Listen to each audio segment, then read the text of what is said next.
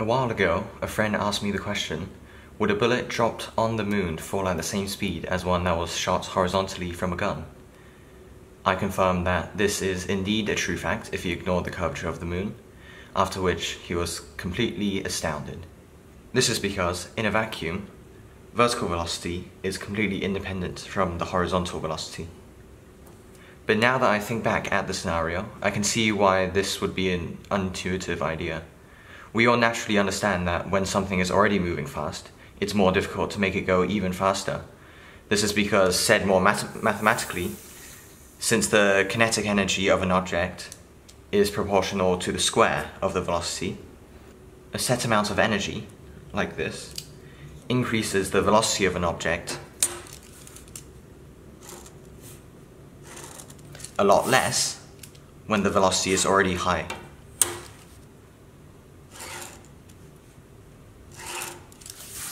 As you can see from the differing widths of these two regions. This is why it seems weird that the same force of gravity can move both bullets the same amount. But the difference is that this force is adding velocity in the other direction, at a right angle. So the existing speed and kinetic energy of the object makes no difference, and it's this idea of adding velocities in a perpendicular direction that led me to come up with this proof of the Pythagorean theorem. Imagine an object with mass m that's floating in a vacuum. Now if we accelerate it horizontally to a speed of a, not to be confused with acceleration, it has a total kinetic energy of half ma squared. Now imagine we add velocity perpendicularly, causing it to also move vertically at a velocity of b. The amount of energy added this time is half mb squared.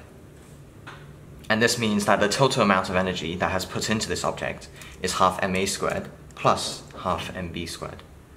The combination of the horizontal velocity and the vertical velocity causes a net movement in a diagonal direction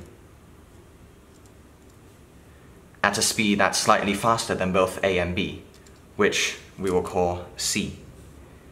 This means a right triangle is created when using the three velocities as side lengths. What we can do now is use the fact that energy must be conserved to prove the Pythagorean theorem must be true.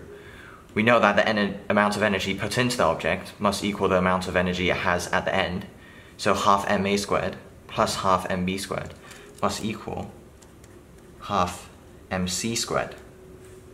This creates a relationship between the three speeds, and since they're the sides of a right triangle, by dividing both sides by half m, we end up with the Pythagorean theorem.